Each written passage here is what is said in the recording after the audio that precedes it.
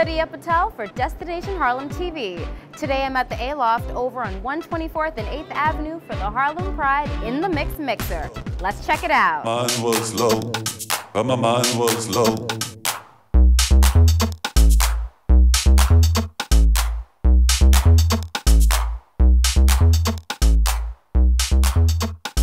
And we're here with Robert West, who's one of the board members of Harlem Pride, and we're here tonight. It's your mixer, which is the first Wednesday of every month. Why don't you give us some details about that? Well, this mixer, which A-Loft Harlem Hotel invited us to, and we're very grateful for that, sort of epitomizes what Harlem Pride is about.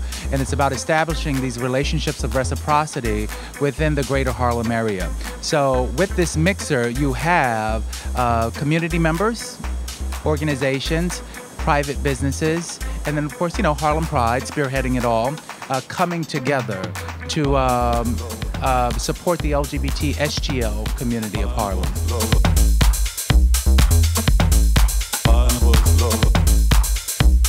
Now, what about the mixer? It happens the first Wednesday of every month, and it's actually one of the biggest ones that the A-Loft have here. What's your thoughts on that? It's fun. It's a lot of fun.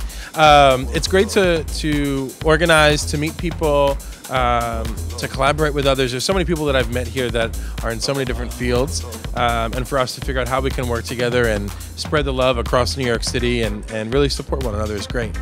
So for someone who's never been to the mixer, give us a little rundown of what you can expect when you come out.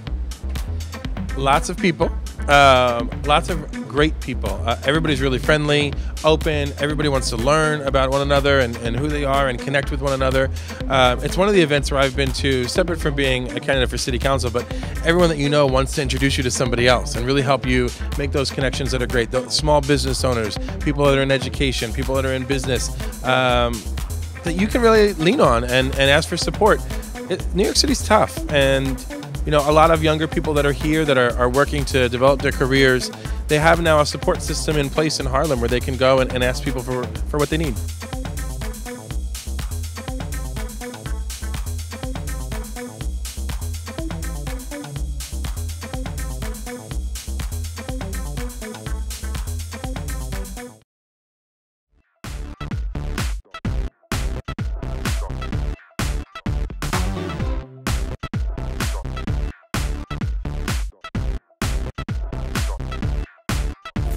This is why we don't work with kids and animals.